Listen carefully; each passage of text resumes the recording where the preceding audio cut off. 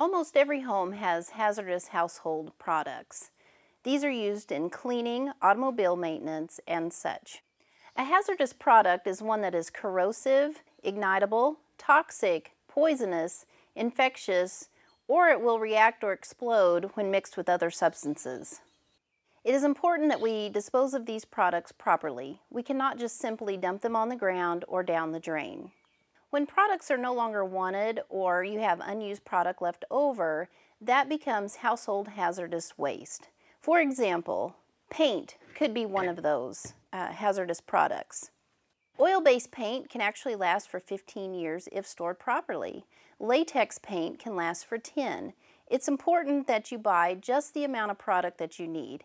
If you have unused product left over, consider sharing it with your neighbor. Most of these products do have a long shelf life.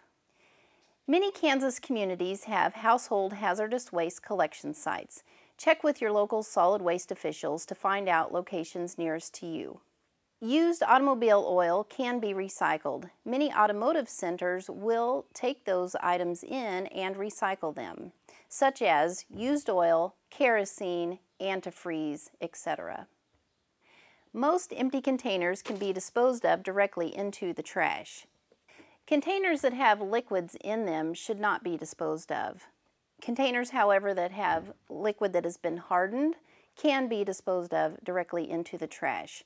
Check with your local solid waste officials before throwing away any hazardous product.